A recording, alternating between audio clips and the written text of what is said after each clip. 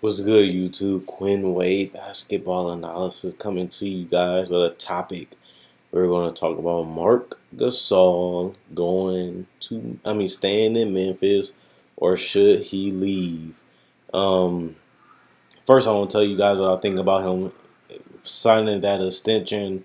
I think in 2015, I didn't really think Marc Gasol should have stayed in Memphis. I know that he loves it in Memphis. It's the perfect place for him. He can get as many touches as he wants. They believe that he's their first play. He was the best player on the team back then, and Mike Conley has surpassed him now. Mike Conley had a little bad year this year, so he was the best player on the team this year. Dave Yeager say that him and Marc Gasol clashed a lot. Also, Fizdale said the same thing, that him and Marc Gasol didn't have the greatest relationship, and they ended up firing David Fizdale. So, the part that's crazy to me is that Marc Gasol isn't a top 10 player. He's one of the best players in the league. He's one of the best passing big men we ever seen. But also, is still in this league, he's a solid defender. He's not he's not the defensive player of the year defender that he used to be when there was grit and grind. Also, they changed from the grit and grind. They got players like Mario, Tyreek Evans, Ben McLemore, JaMychal Green. They got a little bit more shooting. They got a little bit better bench to me than what they had the last couple of years. So the last couple of years, they were just basically trying to find anybody in the D League that can play and just give them minutes. They didn't have a great bench. They dealt with a lot of injuries, and this team is very reliant upon Mike Conley and Marc Gasol, and I just didn't feel like they was going to be good enough to win you a championship. I don't think Mike Conley and Marc Gasol are good enough as a duo to win you a championship. I think you got to have a better player than both of them. Maybe a small forward that can play like a Kawhi Leonard or Kevin Durant. Giannis, you kind of want those guys that can impact the game, playmaking, defensively, carry the load offensively, and just be a matchup nightmare. Marc Gasol is a great player. He is a solid defender. He does cause problems because he can knock down the three. He can put the ball on the floor and get to the rack. He can post up and beat you up on the inside. His rebounds has went up because there's more opportunities. He has Zach Randolph used to eat up a lot of those rebounds, and Marc Gasol stayed out on the perimeter a little bit, so he didn't get as many rebounds as he could. Plus, like I said, Zach Randolph was an excellent rebounder when he played with Memphis, getting over 10+ rebounds for a long time. And now Marc Gasol, they lost a lot of their inside. He's getting a chance to get more rebounds, and his rebounds has went up, and as that result, more opportunities, more chances you get to rebound. So he has finally got respectable rebound numbers for one of the first times in his career. But he has become a focal point of the offense. The team needs him to have great games. The team needs him to dominate. And he has been doing it for the last couple of years. He never destroyed teams because he never averaged 20 points a game ever in his season. Although he has come close, he never averaged over 20 points for a whole season. He never averaged 25, 30 points. Like I said, he's not a top 10, top 15 player, but he finds other ways to impact the game and impact his teammates. The thing about this is, should they trade Marc Gasol? Like I said, I was just telling you guys, I didn't think you can really have Marc Gasol and Mike Conley as your two best players and win a championship. And that's why I didn't like giving him the 5-year, $100 million contract. First, I thought they wasn't going to win anyway. And now that we're almost 3 years deep into his contract, they only got to the first round the last 3 years, which means it was really defeated the whole purpose of staying with Memphis, because you never really had a chance to compete for a championship, because after you got your extension, you haven't even got out of the first round, and you haven't even had really an opportunity to get a championship because you haven't got far enough. Obviously, he did not know that in the future, but to me, it was always obvious that Memphis, they was good enough to make the playoffs, but honestly, they wasn't good enough to win the championship. and now they trying to rebuild their identity, rebuild how they play, and now they got rid of their coach, and now I'm like, it's only getting worse in Memphis, and now they have a terrible record. It's gonna be hard for them to even make the playoffs at this point, and now it looks like he's gonna waste his 4th year either losing, trying to carry a team, or getting injured because the team need him to do so much because Mike Conley is out. Now, if Mike Conley come back and start having a better season, they still might get to that 7th, 6th, 7th, 8th seed, which means they're going to be on pace to be out in the first round again. So even though he loves Memphis, even though he got the money he wanted, it really didn't do anything for his career but put up more numbers. But he hasn't really improved his dominance. He hasn't really became a top 10 player. He was able to win Defensive Player of the Year, but it did not lead him to a championship. And now the team is trying to refine his identity, and now they're trying to get another coach. It looked like they're going on pace for rebuilding, and that's the question I want to have with you guys.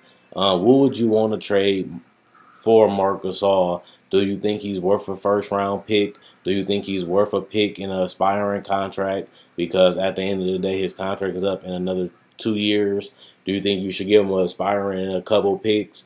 Do you think you should just say, hey, we fired the coach, let's continue to build around him and Conley, which I don't really think is a good idea because I don't think you'll win a championship with those 2 players being your best players anyway. They're more complementary to a great team, not really the team. And if you have them as the team, I don't think you'd be able to go that far. Even though they did go to the Western Conference Finals, they still got swept and destroyed by the San Antonio Spurs. And that was a year when Russell Westbrook was injured and they was able to beat OKC without Russell Westbrook. So I don't know if you can really put too much stake into it, because if they would have had Russell, they probably would have beat the Grizzlies, and they would never have even possibly even got to the Western Conference Finals to even play the San Antonio Spurs. But that's just breaking down that part. But do you guys think that Marc Gasol is a franchise guy? Can he be your best player, or is he a complimentary player, like a 3rd or 4th best player on your team? Do you think he's like that? Do you think he can be the best player on the team? Do you guys believe that him and Mike Conley relationship is over? They haven't did any winning for the last couple of years. They should blow it up and try to find some young talent or try to get some picks. You know, it's going to be hard, obviously, to trade the Mike Conley contract because he's getting paid so much money.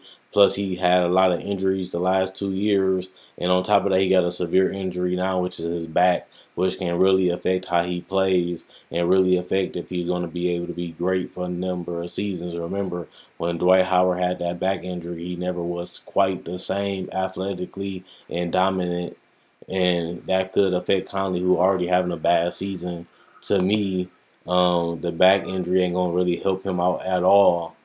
It's only going to make him worse and make him less mobile and make him less of a threat offensively. But that's just my opinion. Mike Conley hasn't shot the ball well. He's shooting 38% from the field. He's shooting 31% from 3. Other than that, he's still averaging 17 points.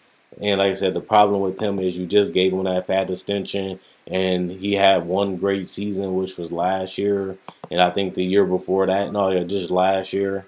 And that's when he averaged 20 points a game. That's his career high. And now he's on a decline, having a terrible shooting year and having a back injury. And Marc Gasol has had a lot of injuries too and missed a lot of games himself.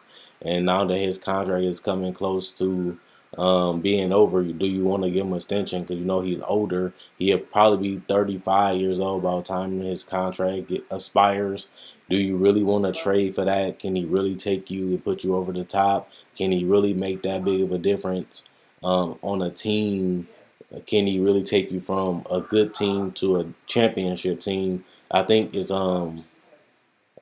possible, but it depends on what teams he goes to and what the teams he goes to and what team you get rid of. How much players are you gonna get rid of, and what players are you gonna get rid of to bring him aboard to take you to the next level and become a championship team? And if you're already a championship team, can he take you over the top to beat the Golden State Warriors. They always had a good matchup with the Warriors.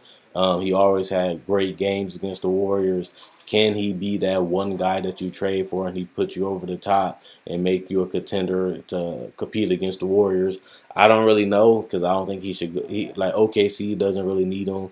I can see a team like Houston taking him, but they already gutted their roster for Chris Paul. But I can see them taking him making a bigger difference because he can still rebound, he can still pass, he can be a better offensive player than Clint Capella. But Clint Capella is a guy that has the perfect role, and he doesn't do anything more than that. And that's a great thing for Chris Paul and James Harden because he's the perfect fit for both of those players.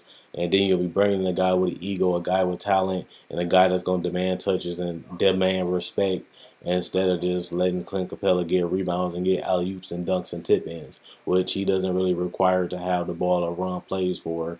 And that's something that Marc Gasol going to require. So let me know what you guys think. Should the Memphis really trade Gasol? What can they get for Gasol? Is Gasol a superstar?